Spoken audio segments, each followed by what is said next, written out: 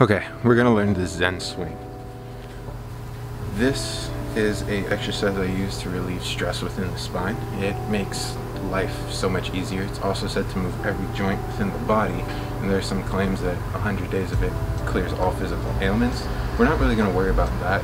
It's mainly to relieve the stress within the spine, to make the other exercises easier, increase the stamina of holding your spine erect when you're sitting, and overall the strength of it. So you get into correct standing posture, the shoulders held back, chin up. What you want to do is you want to pretend you're grabbing a rod right here, and you're going to swing your arms like that. And you want your head to move like this. And when you swing to each side, you want to move 75% of your weight to whatever side your arms are swinging to. Full motion looks like this. And then you relax your hands. You can go as high as you want, as long as you keep your back straight. Whatever you do is technically fine.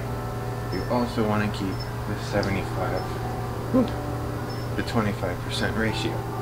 Now, if you want to get rid of the stress up here, rotate your head to whatever side you move and get a little bit more action up here. Don't protrude out too much and don't sink in too much, because with the rotation it's going to cause way too much pressure, unnecessary pressure on the upper parts of your spine.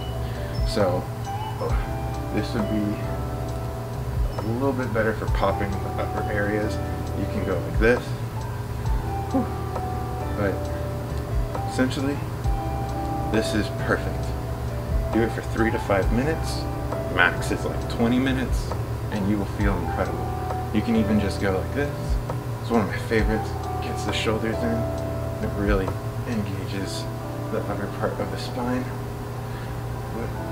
Slap the bug.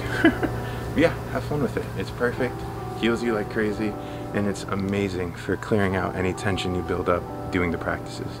Yeah, that's the Zen swing.